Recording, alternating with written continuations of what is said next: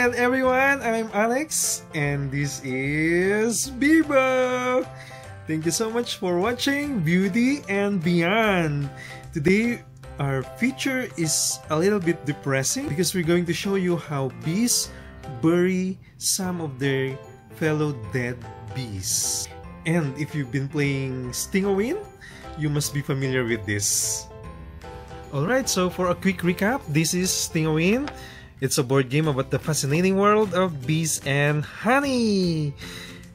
You have 3 decks of cards in there. One is how bees make honey, and then there's another deck of cards about trivia about bees and honey. And my favorite, of course, would be this deck about the roles of bees in a hive. So you could see there what the queen is all about. Queen, worker bees, foragers, the drones,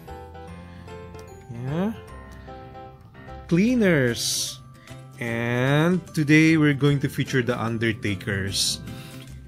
When the worker bees are a little older, they become in charge of removing dead bees and disposal of the corpses to a place as far from the hive as possible. Deceased or dead broods are also quickly removed by the Undertakers before becoming a health threat to the colony. That's from Stingawin. Okay, so today we're going to show you 2 actual scenes of Undertakers in action. Let's check it out!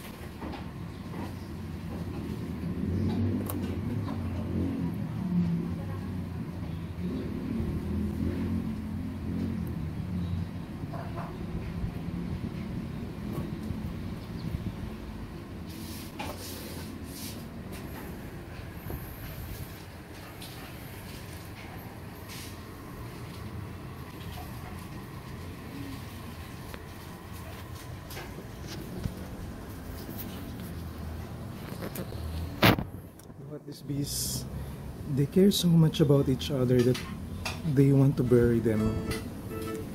They risk their lives to give them a decent burial. Bye-bye, bee. Thanks for your hard work. Thanks for all the honey you produced for us.